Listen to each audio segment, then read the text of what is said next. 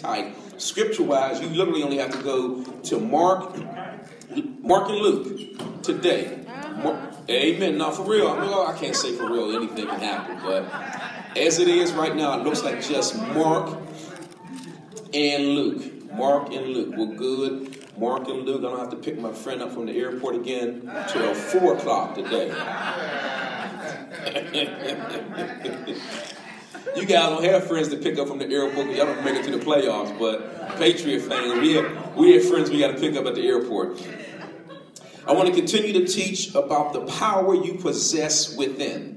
Somebody say, my power. My power. There's a power that you have. So the dreams that you have, the goals that you have, the mission that you have, the mindset that you have, the wishes and wants that you have in life, they can be accomplished based upon the power at work within you. There's two types of power that you have to deal with. One is a spiritual power, and the other is, they're both spiritual, but one is Holy Spirit. Somebody say Holy Spirit. Holy Spirit. Then the power of your mind and how much you understand the power of your mind. Last week, we talked about the woman that had the issue of blood and how the Bible said, did she see it? The Bible says she thought within herself, her mind said to herself, if I could just touch the hem of his garment, I would be healed. And I taught you guys a couple weeks ago that what your mind conceives, your brain receives. If your heart believes, your body achieves. Amen? Amen. What your mind conceives, your brain receives. If your heart believes, your body achieves. This ministry is a perfect example. 18 years ago, and it was actually before that, I'm still living in Toronto, but God gave me destiny. And so in early 2001, God began to show me that it's called Destiny Ministries. My mind conceived it. I'm an elder at a church. I never pastored in my life. My brain received it. My heart believed it.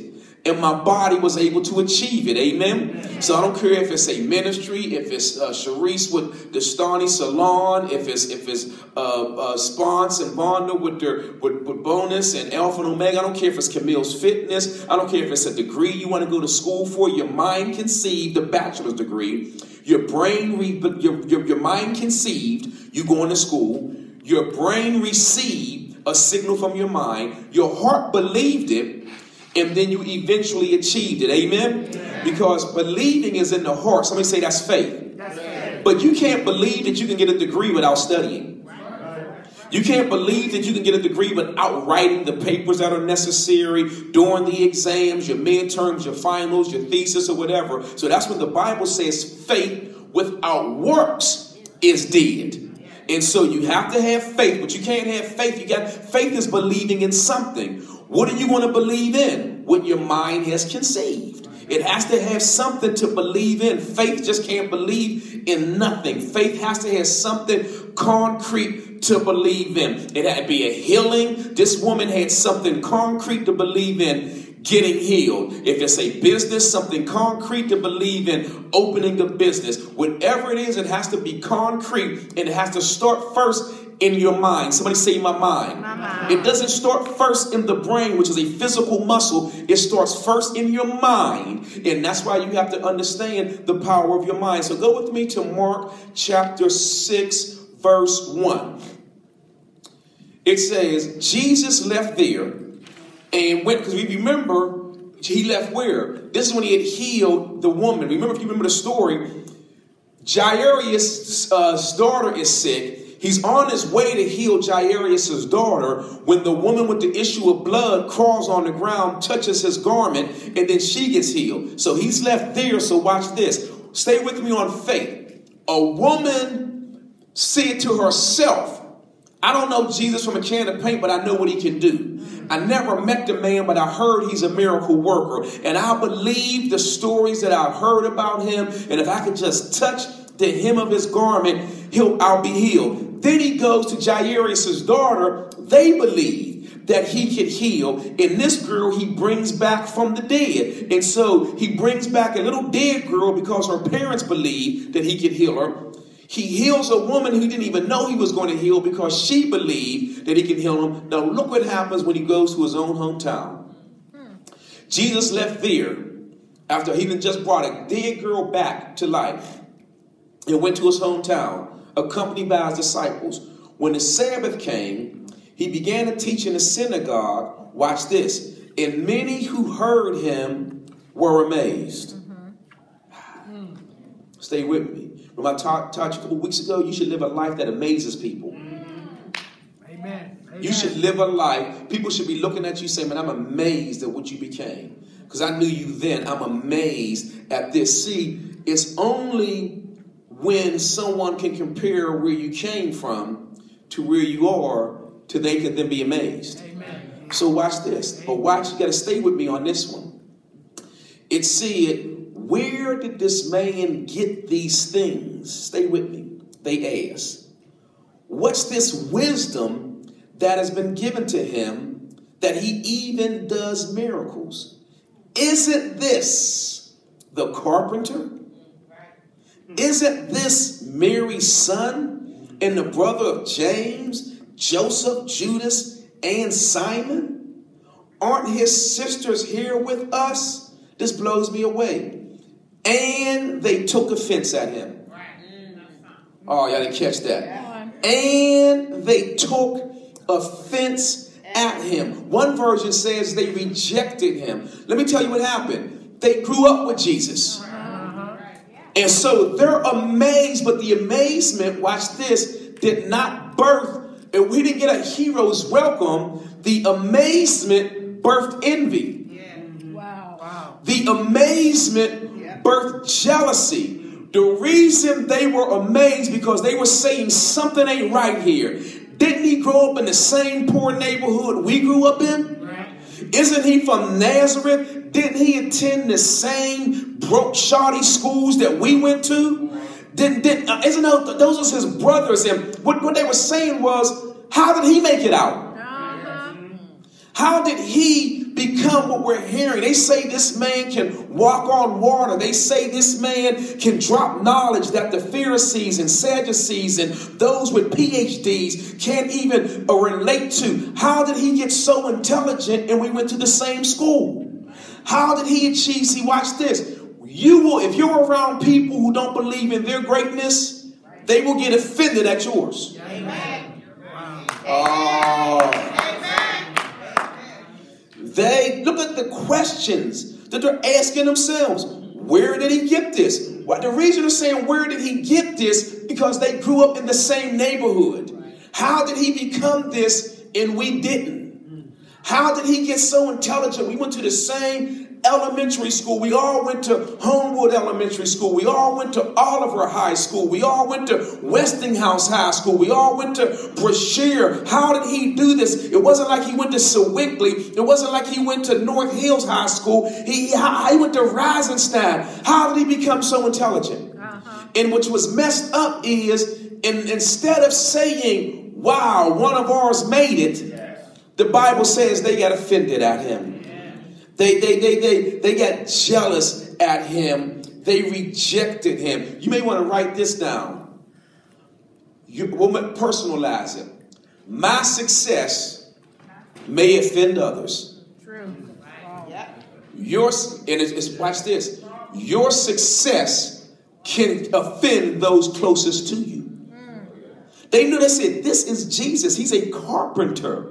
Then we knew him. Matter of fact, isn't that the one who his stepdad died? We know his brothers. We know his sisters. We know his mother. We know what project he lives in. Because remember, the Bible says he grew up in Nazareth, which was a very poor village. And so the problem with them was they had no belief in themselves, which meant they couldn't show belief in other people. Am I helping you out? Now watch this, because remember, that's why you want to be around like-minded people. You want to be around like-minded people. And because those who don't see greatness in themselves will actually look at you. Watch this. Thank you, Holy Spirit. Your life becomes a mirror that convicts them. Wow. That's true. They're looking at you in your success, in their lack of success convicts them. And so instead of allowing conviction to turn to repentance, to change their life, conviction turns to envy and jealousy and haterism. Wow. Wow. So you may understand this. Watch this. Write this down because this will help you out. Many times those who lack confidence confuse your confidence with arrogance. You're not arrogant, you just believe in yourself. And because they don't believe in themselves, and because you use I, personal pronoun, about positive things, they get jealous. See, they can say this. When you say I'm going to school, that's an issue. But they have no problem saying I'm broke. See, they use I, personal pronoun, to describe the negative lack of in their life. When you use I, personal pronoun, to describe the positive things in your life, they take that as an attack against them. And like Jesus, they reject you. And what? This is a man who was able to heal a woman that he didn't even know about. He said, who just touched me? This is a man that looked at Jairus' daughter go to,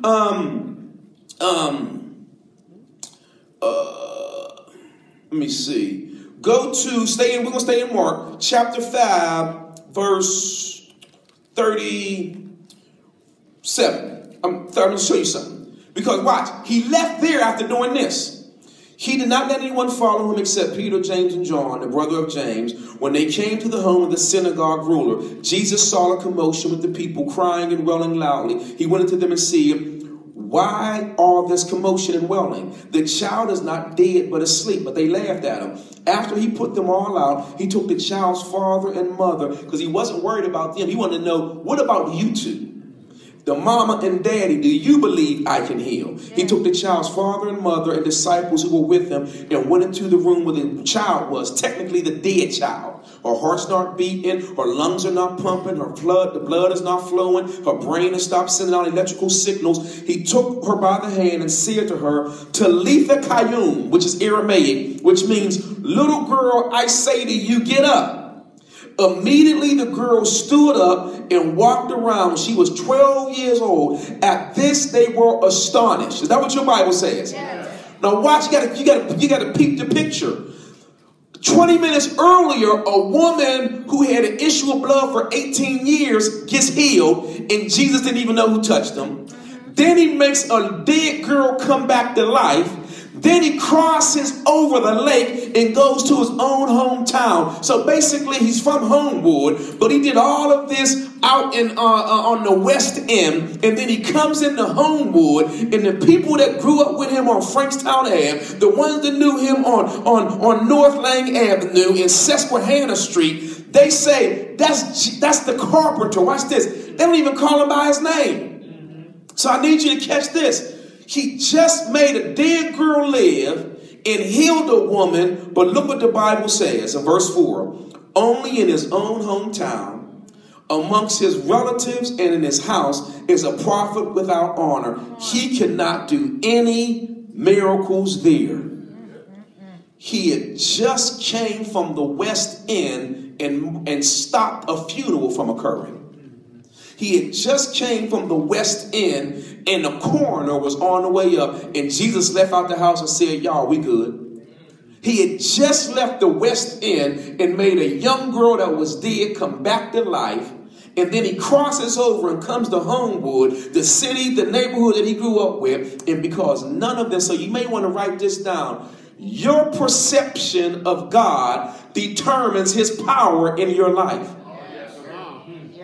Remember, Ephesians 3:20 says that God can do immeasurably above and beyond anything that you ask or imagine according to his power at work within you. The way you perceive God determines his power in your life. This woman perceived Jesus was so amazing, so incredible, so phenomenal, so majestic, so magnificent that she just stopped within herself. If I just touch the bottom of his robe, I'll be healed. And she was healed. The father and mother of a 12-year-old girl thought Jesus was so incredible, so amazing that he could heal anything, that he could do anything, that after their daughter died, they went and asked for Jesus to come and he healed them. And then he went around his brothers and his sisters, his cousins, his boys, chicks that he grew up with, all of these folks from his hometown, and none of them looked at him as Jesus, the Son of God. None of them looked at him as the Messiah of Israel. They said, ain't that the carpenter?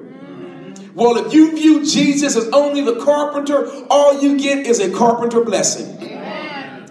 If he's only the son of Joseph, all he can give you is a son of Joseph healing. That's what the Bible says. Listen, he could not do any miracles there except lay his hand on a few folks with a cold and heal them. Watch this. And he was what? Amazed. Say it again. Amazed. Wow. God showed me something in the scripture. Only two things amazes Jesus. Two things amaze Jesus according to scripture. Two things. You only see the word amazed or astonished, incredulous come out of his mouth. They only come out for one area, broken down in two different ways. A person's utter lack of faith in him totally amazes him. Yeah. I can't believe you have no faith at all in me. The second thing that totally amazes Jesus is a person's incredible amount of faith in him. Wow. And God said, ask the people, which way are you amazing him? Wow. I'm going to show you that. Go to Mark chapter 8. Verse 5. Mark 8. Verse. No, I'm sorry. I don't want to go there. We already went there. Go to. Oh, man. I mean, just go to. I wrote down the wrong scripture. That's all right. Go to Luke 18. Now, that's not the one I want to give you. Yeah, that's not the one I want to give you at all. The other one was, I'm going to just go off the top of the head. If anybody find it, you can give it to me so I don't get the wrong scripture. The other one was, remember two things that amaze him. Remember when the centurion comes to Jesus and he says, my servant is sick. And Jesus says, tell me where you have him at, and I'll go there. And Jesus said, and he says, you don't even have to go. I'm a man under authority and over authority. When people tell me to go, a general speaks to me, I say, yes, sir, and I go. I speak to a corporal, he says, yes, go. He says, so all you need to do is say the word. And then Jesus says this, maybe it's Luke 8, but Jesus says, I have not, it's the Bible says, and Jesus was astonished. Yeah. Luke 7? 7 and 2, yeah. Let's go there exactly. Thank you, son. Luke 7. Because I always want to make sure you have the scripture. Luke 7. And what verse? 2. Again, Jesus pleaded earnestly. Yep. Thank you. It says in verse 9, when Jesus heard this, he was amazed at him. When he left his own family, he was amazed at them. Only two things amazes Jesus. He was amazed at them and their lack of faith. He's amazed at him and his great amount of faith. When Jesus heard this, he was amazed at him, and turning to the crowd following him, he said, I tell you, I have not found such great faith even in Israel. So you will amaze him, because just regular faith don't do anything. Lack of faith amazes God. Incredible faith amazes God. Basic faith is okay. You want to amaze him, but you don't want to amaze him the wrong way. Amen? Yes, amen. Because he says, I can't believe, particularly, watch this, for you and I, all that he has done for us, all that we know that he has done via the word, we should not be walking with lack of faith. Go to Luke 18. Oh, my God. And for those, watch, thank you, Holy Spirit. I'm telling you, many of us are lacking in life due to our lack of faith. Amen. Amen. Yeah, see, watch this. I'm going to break this down secularly. I'm not saying everything is on God. I'm talking about you are lacking because of lack of faith in self. You are lacking because you don't believe that you can go out and open this business. You don't believe that you can go back to school and get this degree. You don't believe that you can overcome this hurt and this pain and this past in your life. Someone did this to you. This struggle occurred. This traumatic thing occurred. This molestation, this incarceration, this rape, this whatever has occurred. Family has died. This is that. And so you don't believe in self. And because, watch this, if you don't believe in self, it's hard to believe in God. My God, let me break it down. This is what the Bible says. How can you say you love someone you ain't never seen and yet don't love those that you see? So how can you have faith in me when you don't have faith in you? Amen. Your faith in self will help you have greater faith in God, and greater faith in God and self will help you accomplish the dreams and goals that you have for life. Amen? Amen. Amen. So go to chapter 18 on the book of Luke, because faith is not only based upon a person's strong belief in God, but it must be based upon faith and strong belief in self. God can tell you all day long you can do it. If you don't believe you can do it, it ain't getting done. I can tell you all day long, I can prophesy into your life. The Lord God said this, the Lord God said that. If you don't believe that you can accomplish what God said, you won't accomplish it. Amen? Powerful scripture in Hebrews, say it Luke, but Hebrews 4:12 says, the message, the word of God was of no effect to those that heard it because they didn't combine it with faith. Watch this. Jesus himself could come down to earth and tell a person, I am the way, the truth, and life. If they don't combine what he just said with faith, they will die and go to hell. So Christ himself says, I can't change your life unless you believe what I say about your life. Wow. Stay with me. So faith is not only based upon a person's strong belief in God, but it must be based upon strong belief in self, but it doesn't end there. It must be accompanied by actions. It must be accompanied by perseverance. Somebody say perseverance. This is a word for those that are trying things in life. Listen. Somebody say the struggle is worth it. And the struggle is part of the process. It's worth it, and it's part of the process, the ups and downs of life, of trying to accomplish losing weight, gaining weight, going to school, whatever was your New Year's resolution, whatever is your goal in life. And you need to have goals. You won't accomplish anything without anything put in front of you. You have to have perseverance. So I'm going to show you in the scripture, this is not just, what I'm showing you here is spiritual and secular. Somebody say spiritual, secular. The principle I'm about to teach you, please hold on to this. It's a principle that says not only do this for God and do it to God, but also learn to do it to those that you need to receive something from. I'm explaining. I'm going to explain it. Stay with me. Then Jesus told his disciples a parable to show them that they should always what? Pray. Always pray and not give up. Always pray and not give up. King James Version says men ought to pray and not faint. Today's English version says always pray and never become discouraged. Living Bible, Jesus told his disciples a story to illustrate their need for constant prayer and to show them that they must keep praying until the answer comes. Revised Standard Version says Jesus taught his disciples to always pray and not lose heart. Praying to God and asking him for something, there is at times a time associated with it. We don't know the time. A day is as 1,000 years. 1,000 years is as a day. I personally have some things I have been asking God for since 1994.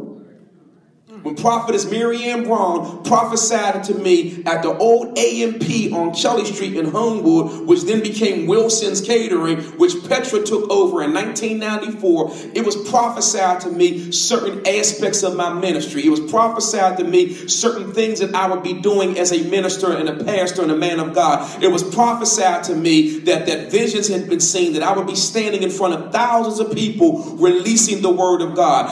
It was prophesied to me these things. I have yet to stay, well, a couple times I stood in front of a few thousand, but this was not the fulfillment of it. And so there are prayers that I have been consistently given to God going on 2 decades. And so the moral of this story is, it's not about when it comes, it's praying until it comes. So he says, in a certain town, because you got to stay with the extremes that he paints. In a certain town, there was a judge. There's a reason he says this, who neither feared God nor cared about men.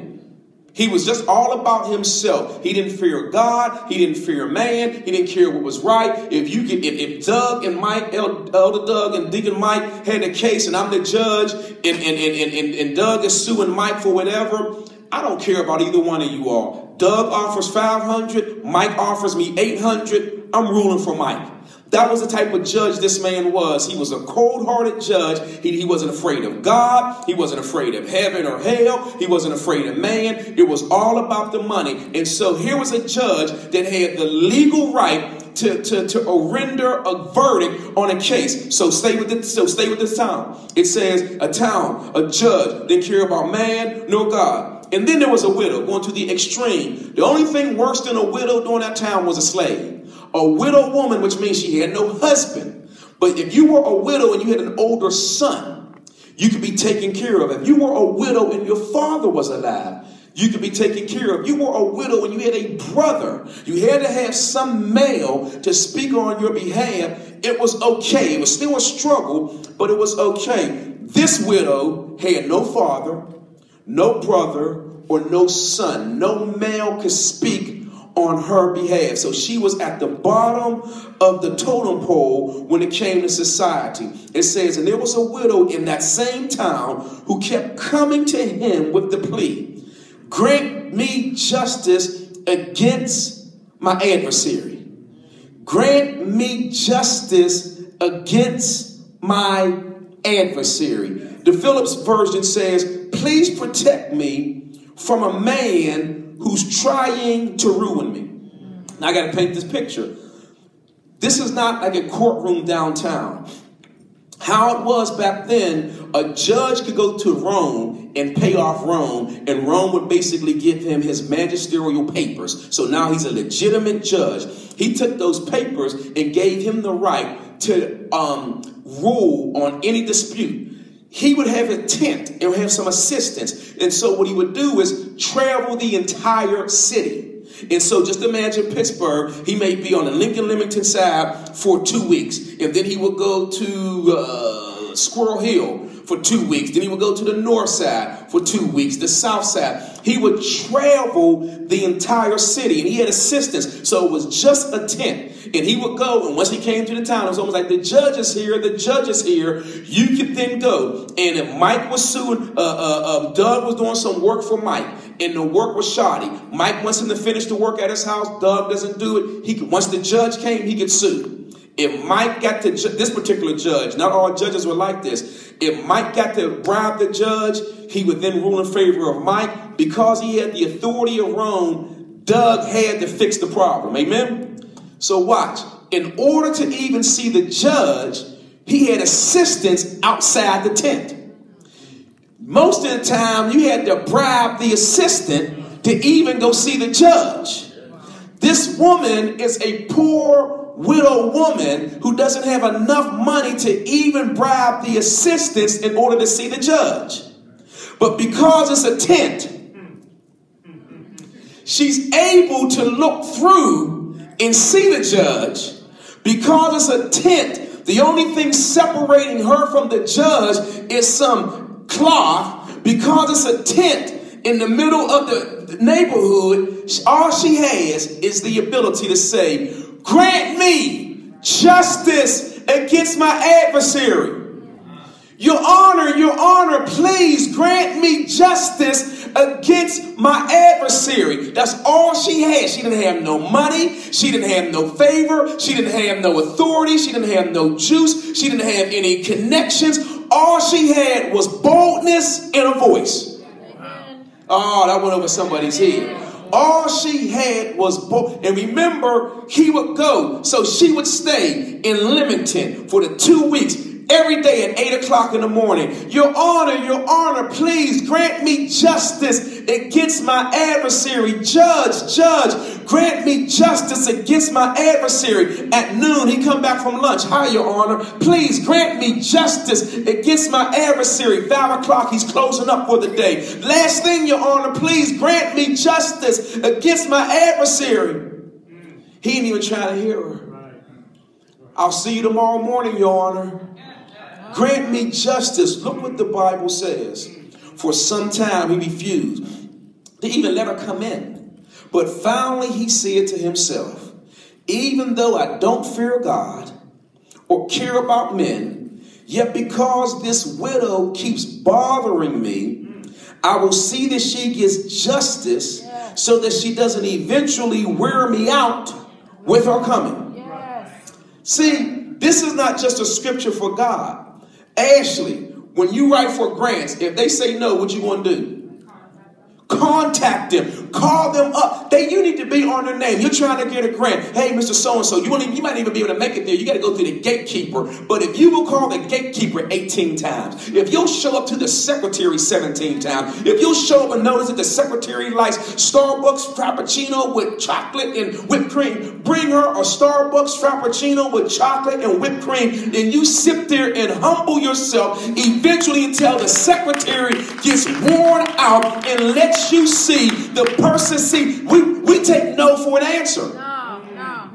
I don't know how many, you need to read the Chicken Soup for the Soul series. Anybody ever heard of the Chicken Soup books? Excellent. So we got some Chicken Soup people. And you got, in order for those, see, now you can do self-publishing. But if you want to make your money, you need Random House, Baker Books, or some of them. Chicken Soup for the Soul authors sent out their manuscript and it came back no. Sent out another manuscript and it came back no. They sent out 1,100 manuscripts because no was simply a way for them to finally hear yes. So this is not just you banging on God's door forever. It may you be banging on the funder's door, the grant writer's door, the loan officer's door. I know they didn't accept you at the CCAC because you only had a 1.6 in high school, but you keep on knocking on Devin's door. You follow him everywhere he goes. He's at Giant Eagle. Hey, adjunct professor, how are you? He's there. You want to convince him that even though you barely graduated high school, your mind has changed and you're worthy of a degree from CCAC, and eventually you're going to wear Devin down.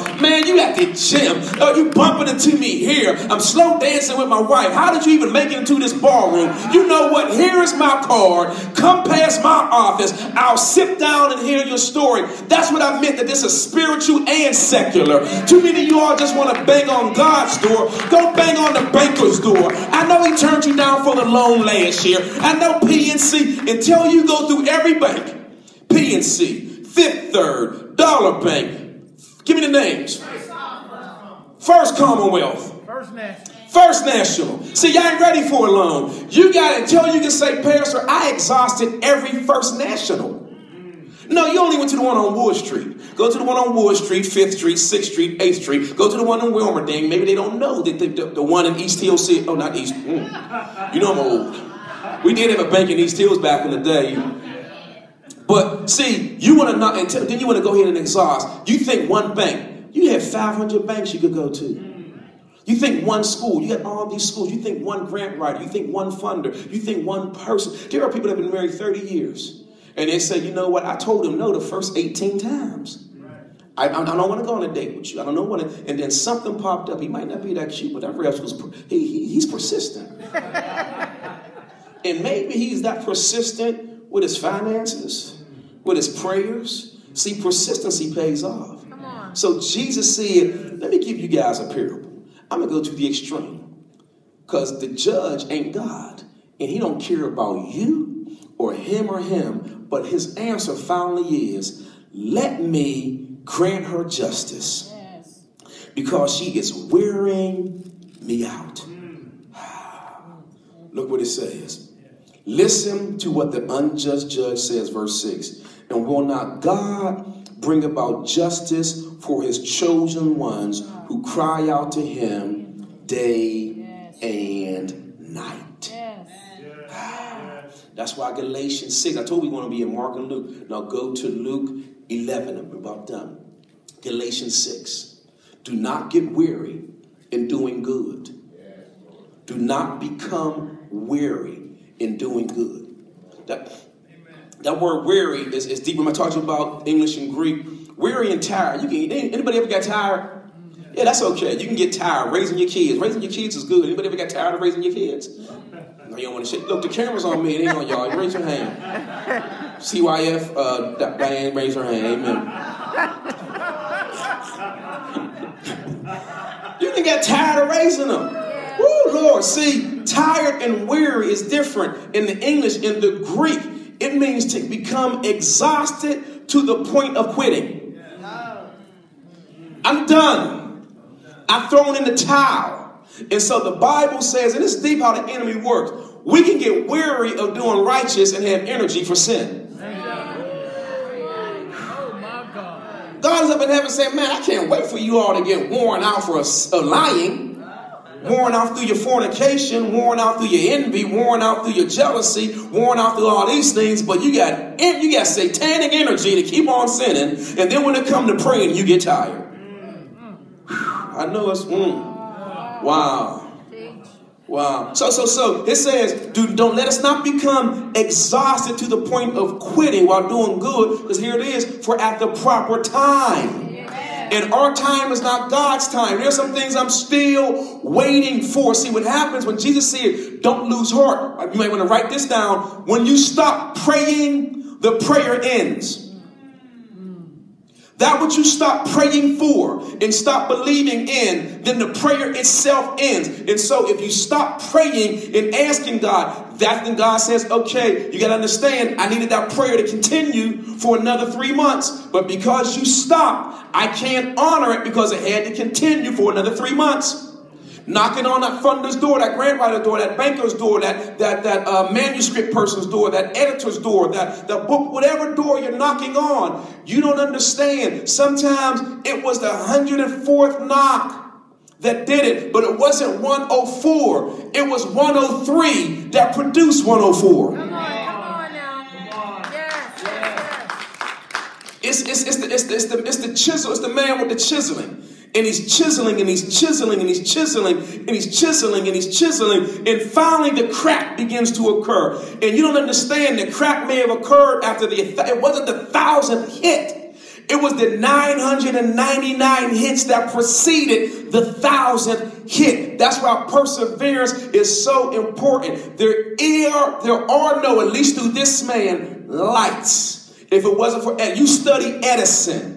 900, it's crazy on this number, the 1,000th time was the light worked. And they said, Mr. Edison, how were you able to do that? You were wrong 999 times. He said, no, 999 times to find out what was right. See, it's your perception. And that's why not only for God that you got to keep on knocking and believing, you got to keep on praying for your kids. You got to keep on keeping on, because you never know when that last love, that last phone call, that last word of encouragement is what cracked through. Amen? Amen. Amen. So go to Luke 11. I'm going to get you guys out of here. Last one. You guys were great today. So that's why I see it's spiritual. These are all about prayers. But while you're praying to God up in heaven, he's wanting you to do some things on earth. You got some dreams. You got some goals. Listen, man, this is a beautiful thing to know how I got, so many different people at Destiny that have achieved some things, but they had to start from scratch. Amen? Amen. Young brother came to me today, Brother J1, and he was just telling me his heart to work with youth and things like that, and what he eventually wants to accomplish in life, and, having a facility that would have a daycare and a this and a that. He's an assistant teacher and, just has a heart for youth and things like that. And I was telling him, I mentioned Ashley, and I said, we have to be willing to start with just one. And when we went years ago, I said, let's just start with one girl. And it was just one at her house at Enright Court. And then they would rent a room. Y'all never did pay us, did you? They would use a room for free upstairs on a Thursday. And that's when my Destiny Leadership Academy was up. But again, now you can go to and see these girls sleeping in there and all of this, and grants starting to come our way, and boards starting to really look good. But it started with her just saying, let me just get one girl. Let me just work with one girl and try to help them. I know I want to have 30 girls at one time. You're not getting 30 if you can't work with one. Yes, sir. Amen. So that's the word I got for you, J1. The Bible is clear with this. It says if you're faithful with a few things, I'll make you master over much. And if you're faithful, see, because she was faithful with other people's property. She was faithful with Gwen's girls. So God said, now I'm going to have Ashley's girls. Because you're faithful with somebody else's property. You want to open up a school, then work at a school for 10 years and be faithful with another principal's teachers. No, you catch what I'm saying? And so a lot of us want to skip, particularly millennials, want to skip the process because you guys grow up from a group that you can go on YouTube and in 6 months make $1 million. That doesn't happen all the time. And so you got to understand real life success is grinding one day at a time, with one person at a time, with one idea at a time, that eventually, and when you see 7 Serenity Living transition homes, seven didn't occur. It started when she was upstairs on the 2nd floor with 3 girls. But too many of us get the vision and we don't want to deal with the 3 girls. We want the 8 homes. Come on, team, sir. Well, we now declare that, watch this. Give me a title that we have in connection to Jesus. We are his what? Good one. Give me another one. Ears. All of you all are right. Bride. Sons and daughters. Come on, keep going. Disciples. Who said it? Disciples. Excellent. Where is disciples also? How many disciples of Christ Jesus are on earth right now? 2 million. Excellent. How many of you think that may be? 2 million. They say about 2 billion. About that, give or take. So let's break it down, 1.5 billion. Right now. He started with 12. Hey, come on. Y'all want the one? No, I had to, and one of them was a devil. So that knocked me down to 11. Then I had to deal with Peter, James, and John. I'm rascal. James and John got the mama coming up to me and saying, hey, can you let my son sit on the right and the left? So now you got 2 mama boys. Then I got Peter, he's impetuous. You understand? I got Simon the Zealot, he wanted to kill. I got all these different people, but I started with 12 and one was a sellout. In 2019, I got 1.5 billion. But we can name the ones I've had. I've had everything from Martin Luther in 1511 to Martin Luther King. I have everybody from the first black president that's a Christian. I got everybody going back to Oregon. I got apostles. Now, yeah. So y'all look, but y'all understand, I had to start with just 2 in the beginning. I had to start when Peter's brother Andrew came. It was just me and Andrew. And then John. And then Andrew went to get Peter. And I had to work with them and mold them and guide them. And I took 11 men because the 12th one really don't count. And then I ended up getting all the ones that you now know. There's 1.5 right now. But in the history of Christianity, there are 10 billion. But he started with 11. Amen. Yes. How you are faithful, what you start with, lays the foundation to determine what you can build upon. Amen. Amen? Yes. And I'm telling you, that's why, again, I love to share the different people's testimonies. What you are faithful with will determine what you may. Rafiq may have the agent. He may have 2 clients right now. And that may, what's the show, Rafiq? You ever watch with my boy The Rock? What's the show we like to watch? Ballers. You watch Ballers? You say right. Before you get the Baller stage and have offices in Miami and New York, can you just have this one? Amen. Can you just have this one? I mean, I share this to everybody. Know this cat worth, I don't know how much millions Chuck Sanders is worth, but we know him for Savoy and Urban Settlement and all type of businesses. Chuck started in his house in North Hills with a fax machine on a living room table 15, 16 years ago, trying to get urban settlement, lucked up with his relationship with Jerome Bettis because of the 2 year. Chuck, I think I got as many yards rushing as Chuck, yeah? I Googled Chuck, I think he had like 64 yards for the Steelers, but he did play. For right, no, he got about 68 maybe. 68, 64, they come, I had like at 32. So he doesn't Hall of Fame numbers, but watch, Chuck, come on, Marlon, we know Chuck was doing things way back in the fantastic plastic days. Remember the calendar at Bobby J's? See, y'all thinking this now. Chuck is like, y'all don't remember the calendar at Bobby J's in the 80s. Y'all don't remember all the contras I threw that flopped. Y'all just looking at me now in my Savoy 1 Maserati, Savoy 2 Maserati, Savoy 3 Escalade. Y'all just seeing all that type of stuff. You don't understand. Y'all see the picture of me and Barack Obama. Go back to the fantastic plastic on Center Avenue. Go back to the calendar days. Go back to when I was scratching it out, because there is no Maserati 1, 2, 3, 4 if you ain't ready to try to do this 30 years earlier. Yeah. Amen. Too many people look at a person's glory, but you don't want to go through their story. Come on now, see, we grew up with Chuck. This cat was a businessman, grinding, driving his daddy's trucks, doing whatever he had to do. And now we can see it. But look, his success now is 30 years of work. Am I helping anybody? So go to chapter 11 and I'm done. All on prayer. That's why you got to, I don't know how many times he kept trying and trying. How many businesses did fail? How many ideas that Chuck had didn't work? How many chances didn't go through? And he just kept on knocking. He kept on knocking. It's because, watch this, faith is believing in God and self, but you got to add with faith, work, and with work, perseverance.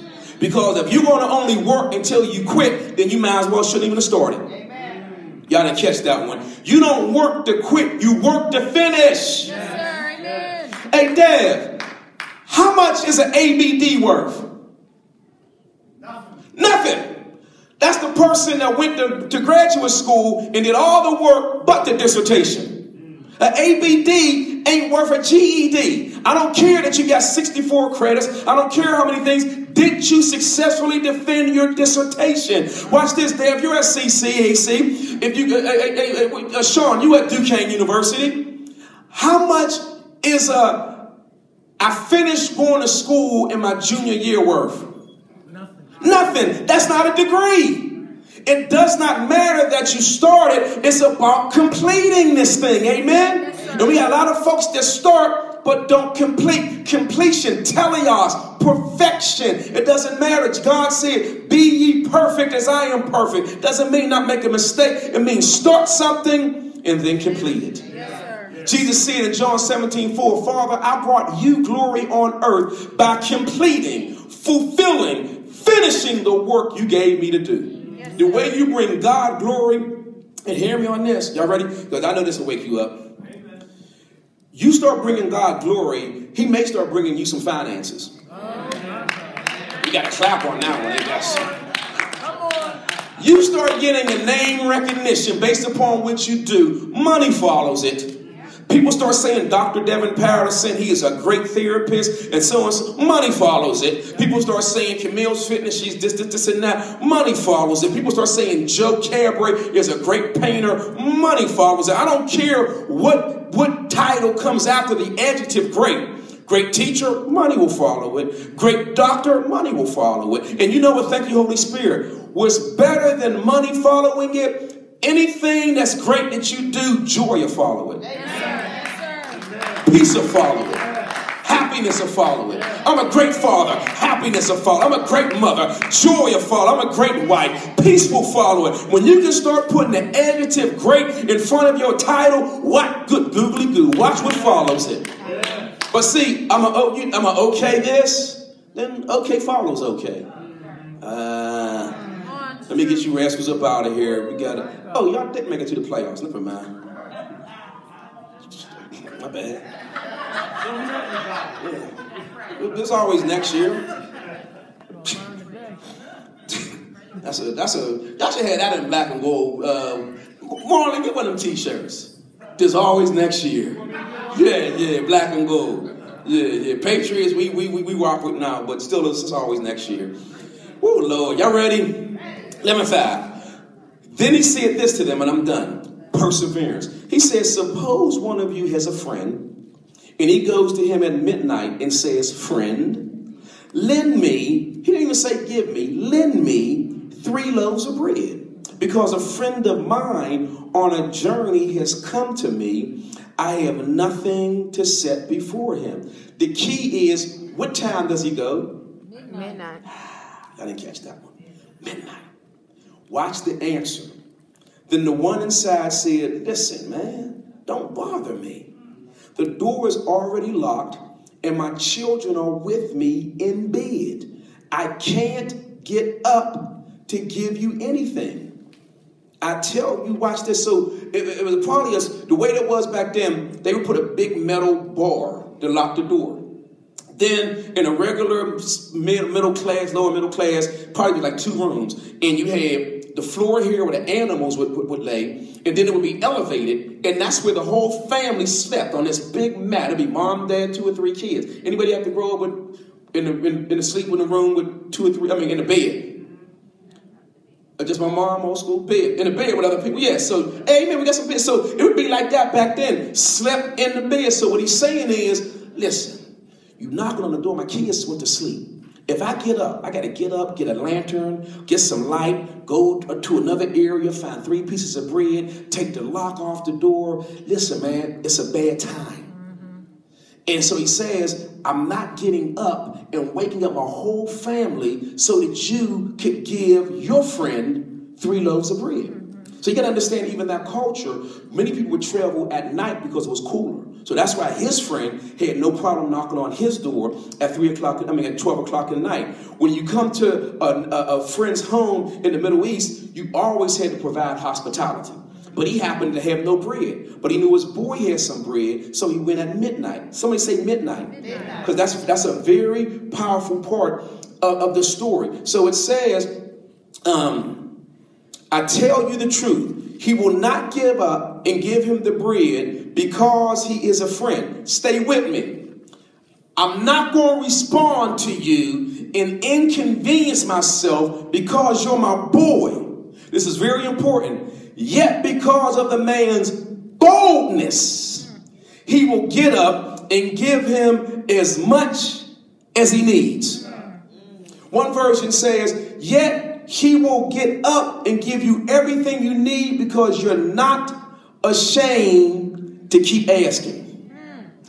See, most of us would have been embarrassed to go over someone's house at midnight and ask for some bread. Admitting you don't even have bread at home. And that's what, watch this, what stops a lot of us from receiving is pride. My God, say it. But stop, listen, who the TLC said, I ain't too proud to beg. You can't be too proud to beg. And don't wait to listen. I'm talking about begging for a loan. Y'all, see, you'll start begging for it when somebody's about to die. I'm talking about humbling yourself to get what you really need to make you a better person. So the Bible says this man's friend would not respond to his friendship. He responded to his boldness. There are people in this world that's not going to respond to your niceness, your resume, and your well-written grant. They're responding to your boldness. Come on. The boldness to knock on a door and ask for something that you think you ain't even qualified. Oh, thank you, Holy Spirit. Woo, watch this. If you ever knock on the door and ask for something you don't think you're qualified to receive, you ain't getting it. You 150, you got to believe. Me and Ashley were talking. And she said that Sean, her husband, would remind her every day, babe, how much you need? And she said, she was like this on her own husband. Oh, baby, no, say it, 150. She said, I didn't even want to say 150. Because she said, I don't know if it was humble or whatever. And I got to say to you, if you can't say 150, you ain't getting 150. You got to say 150. I need $150,000 to make Serenity Living Transition Home effective. This ain't me. My salary as the executive director of a nonprofit only gives me X percent anyway. I need 150 for these girls. You got to have the belief in yourself. I'm a living example. Mr. O'Brien knew how much boldness I had. He called me up. If I give you $250,000, they're like, you know it. That's how bold. My boldness oozed. I see. Y'all think it was arrogance. My boldness come out when I sweat. I shook his hand. He said, good God, that's a bold man right there. My boldness made him ask me, if I give you $250,000, can you maintain this building? So I want you to go out and have so much boldness that person that can help your dream come true, you are bold enough to go to them. My man Rafiq didn't know this cat from a can of paint. He gonna come to me. I'm thinking, little young bold cat gonna come to me in my office. You know what he said? Hey, Pastor, can you call Curtis Martin for me? That's a y'all laugh, right? Hey, Rafiq, who I call?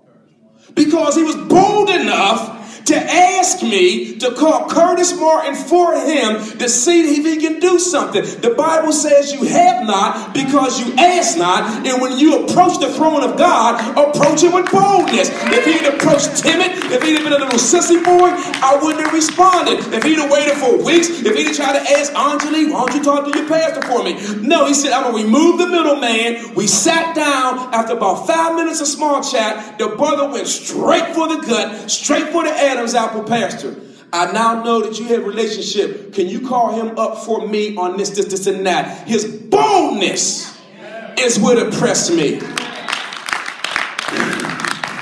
Go down to that bank and ask for a loan, even if you got your finances written in crayon. You bold enough to go. See, y'all want to put I'm old school. Y'all get all your I's dotted and T's crossed. I just go ask and do. Y'all go ahead and have everything lined up. God told me to start a church there. What do? We started the church. I don't know no different. We went out to the Comfort Inn, rented the room, and started preaching. Remember, Nike don't say just try it. Come on. It don't say just wish it, just want it, just desire it, just think about it, just overplan it. Just do it. Amen. My God. And listen, it says, I tell you, and I'm done, he will not get up and give him the bread because he's a friend. But because of the man's boldness, he will get up and give him as much as he needs. And I'm almost done. So I say to you, and I want you all to write this down just the way, you know how fonts are? F-O-N-T? Yeah. Okay. Write down this and we're done. Amen. It says, so I say to you, this is powerful. Ask and it will be given. Seek and you will find. Knock and the door will be open to you. Write it down like this and we're done. Ask and put right next. Make it like a 12 font. Seek. Make it a 16 font. Knock. Make it a 20 font. Ask. Seek. Knock. Watch this. Listen to Ecclesiastes, man. I'm so glad. Ecclesiastes 11:4 says this. Whoever watches, this is powerful. Whoever watches the wind will never plant. Whoever looks at the clouds will never reap. What that means is if you're always waiting for the perfect time to start something, chances are you'll never start it. Amen.